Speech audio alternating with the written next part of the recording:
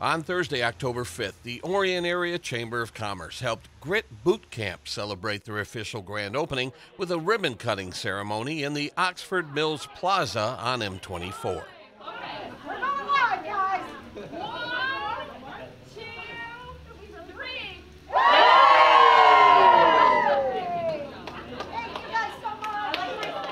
GRIT started just before COVID hit, so it was a little bit of a harder go, but with just the persistence and the backing behind the community, we managed to make a go of it, and we're up to over 100 members. So both Sarah and I took this over just this past July, and we were trainers before that, and an opportunity arose. The owner wanted to get out of the business because he took another job, and so it seamlessly transitioned to us taking over, and it's been great ever since.